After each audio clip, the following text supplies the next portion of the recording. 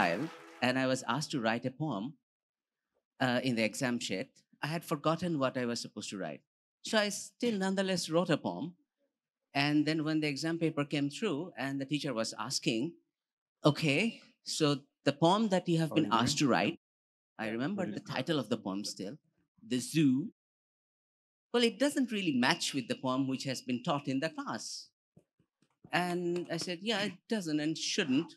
He said, may I know why? I said, of course, because I forgot the poem. So what did you write?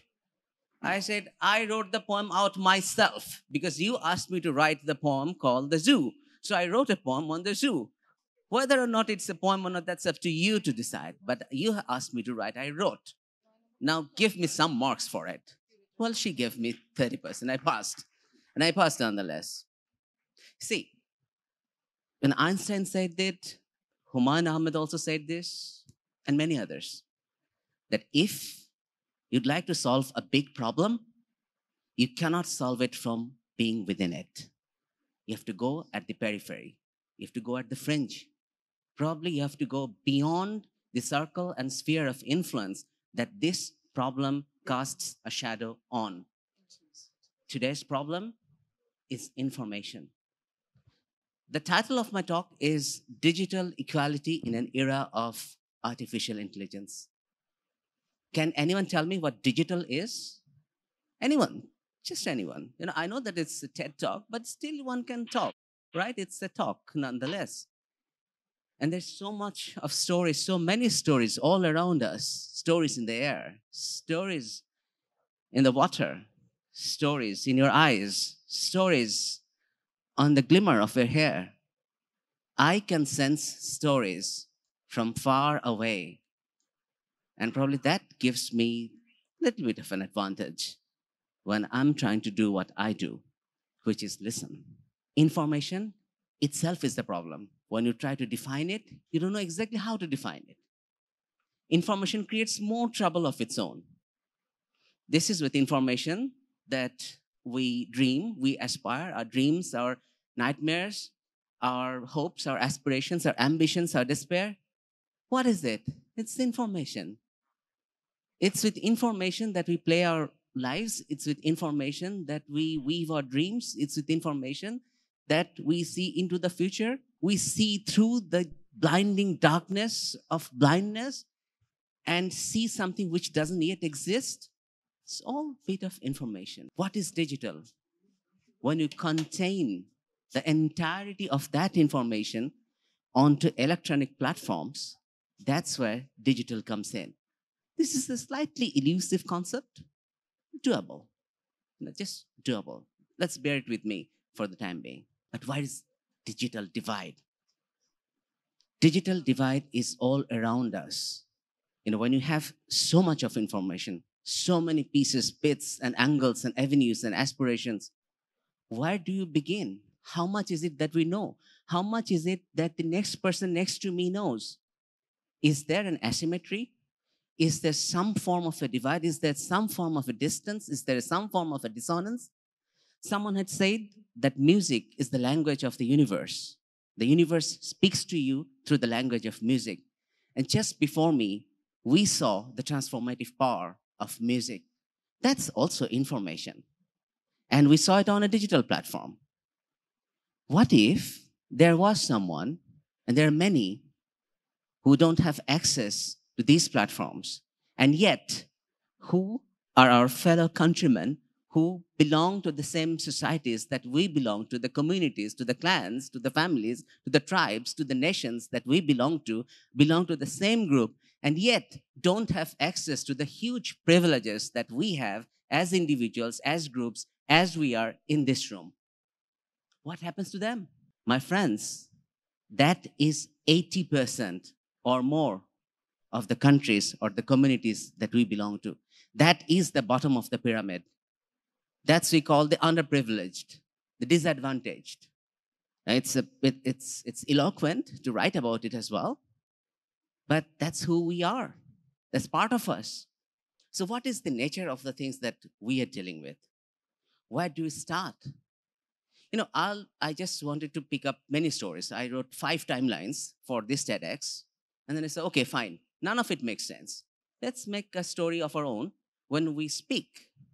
So I'll tell you the story when what we had done in my own ministry, Ministry of Foreign Affairs. As you might be knowing, that I come from the Ministry of Foreign Affairs. That's my day job. And at night, I become Batman. Well, I think so. Well, some of my friends, younger friends, might be saying that I do, but that's what I think. But yes, when we saw thousands and thousands of expatriates lining up in queues for a simple attestation from one of our embassies or some of our embassies for nothing, literally, just a signature, and it's a very manual, routine signature, no, it was unacceptable, completely unacceptable. So what do you do? What we did 2 years before, I was given the task of ICT as a wing. We had nothing to do other than supplying printers and toners. So we said, since we don't have anything to do, let's see what more we can do. And we started with information. Fast forward 2 years, we have 81 embassies, missions abroad, and the headquarters connected in a seamless, unified web platform. We have 29 of our internal services and 34 all of our consular services online on MyGov platform. We have the digital archive, which the government of Bangladesh, or Minister of Foreign Affairs, wanted to have for 53 years and never had in 5 months. And then we can actually track, monitor, and deliver any service that anyone, any Bangladeshi citizen would like to have from anywhere in this planet 24/7. Well, this is what we're supposed to be doing, right?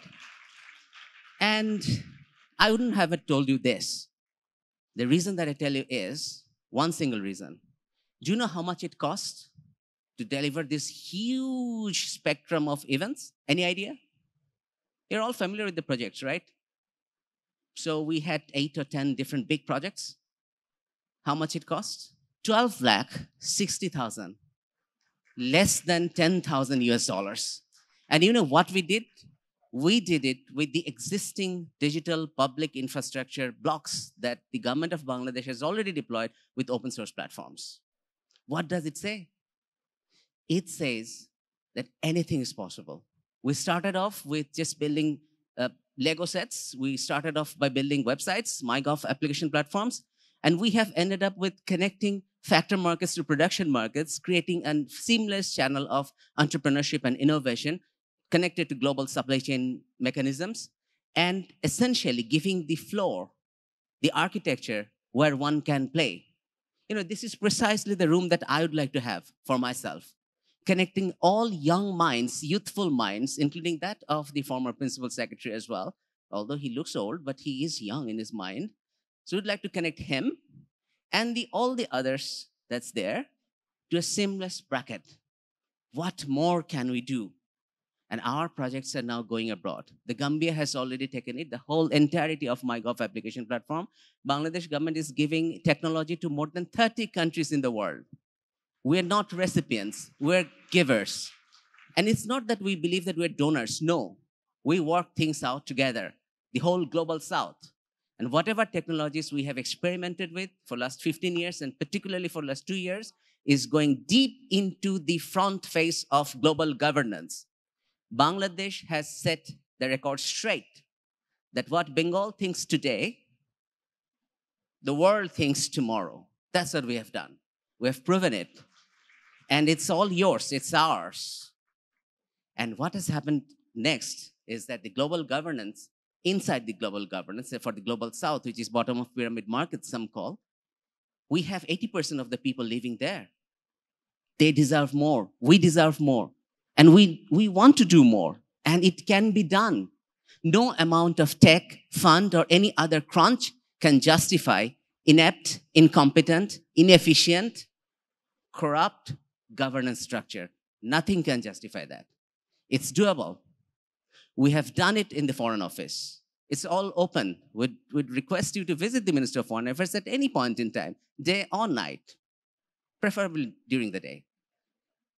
But yes, it's possible, it's doable, we have done it, and we have done it in a way which can be replicated across any ministerial platforms, across any country platforms.